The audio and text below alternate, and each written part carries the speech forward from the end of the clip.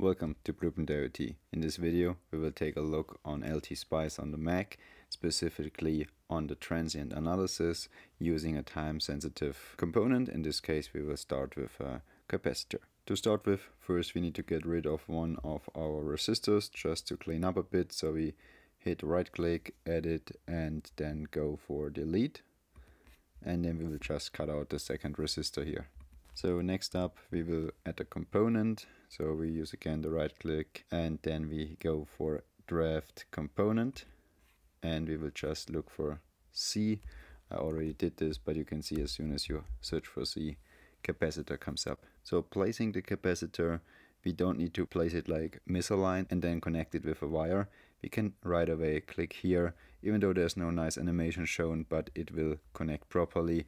You can kind of tell by this little square disappearing. Anyway, here we need a little bit of a wire. So again, right click, draft wire, and there we go. In case you need a little bit more background how to navigate in LTspice on the Mac, make sure to check out our previous video about all the basic controls, which I won't cover here, but I will always use the right click menus and so on, and no shortcuts, just so it's easier for you to follow. Alright, next up is to set the size for the capacitor. So right click on the capacitor and we will go for 47 microfarad. It's very important here to use the symbol and not like times 10 minus 6. So using 47 times 10 exponent minus 6 is not really working or can cause a lot of trouble and it will mess up kind of. So safe way is to use the symbol. Obviously you can set many other properties right here in this menu, like series resistance, I think one of the most important ones. Or you can also pick from the database a part that's actually existing in the real world, and then it will pull all the information like manufacturer, part number, type, and so on.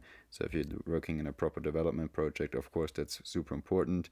Or most importantly for the simulation, the series resistance. But normally that's anyway pretty small, so we will skip this one and move on. So only thing left to do is to set up the actual simulation. So we hit our little simulation menu right here on the trans 1 second, right click, and there we can set now the parameters.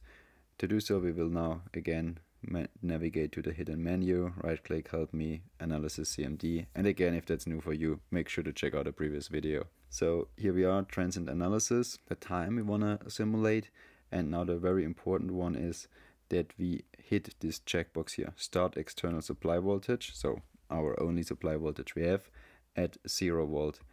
Mark this checkbox and you see here in the command it's trans 1 second startup.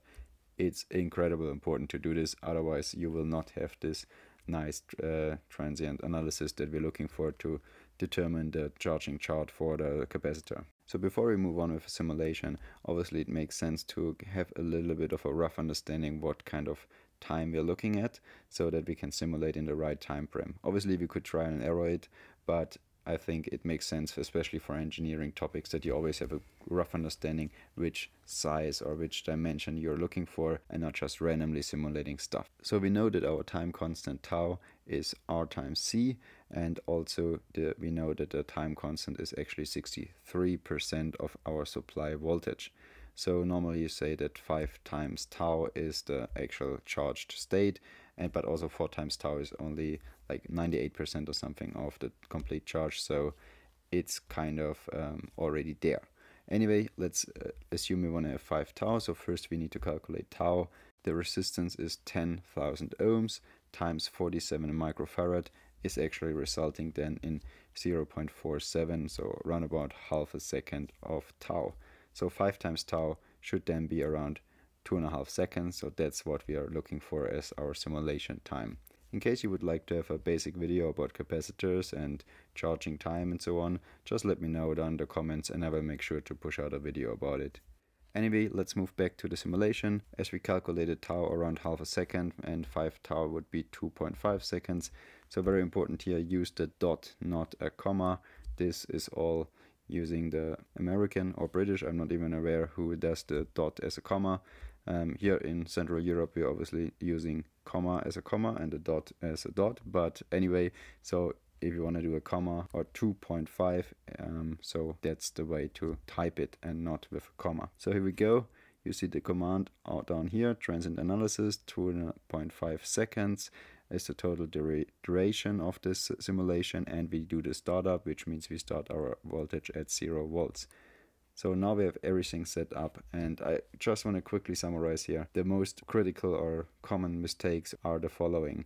Use the symbol to indicate the size, especially with capacitors. It's very common that you're not typing 0.000 whatever, so you may be likely to use U value times 10 minus 6 or something, but please make sure to use the symbol. Next one is in the simulation, have the checkbox at startup activated.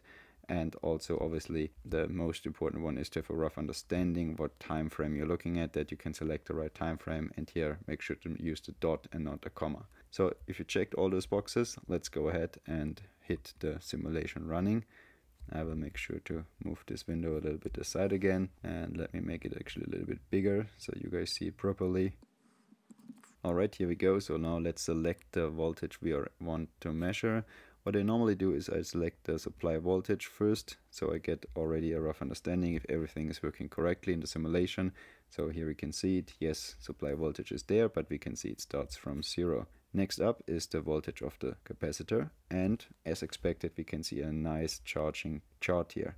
So obviously starts at 0, and we end up at 99% of the supply voltage at 5 tau as we calculated, and that seems to work quite well. Only thing left to do to complete a nice charging chart of a capacitor is the current through the capacitor, the actual charging current, and obviously it's kind of the inverted development of the voltage, since as higher the voltage, as more difficult it gets to charge it, or as more full the capacitor is, and thereby the charging current will fall. So simulation worked, looked pretty easy here, but that's because I made all the mistakes I just told you about before and learned it the hard way. So I hope this video helped you to set it up right away in the correct form and actually enjoy working with the software and not running in all those dead ends and need to come back and try and error your way through the navigation. So that's all about the transient analysis I wanted to show, and with some time sensitive component like a capacitor. Next up will be a video about how to create your own component, your own model actually, in case you have a specific part, a real world part available, but you can't find it in the library in the database here. So I think that's also very helpful if you want to simulate your actual circuit that you're planning with your parts. In the meantime, thanks for watching and see you next time.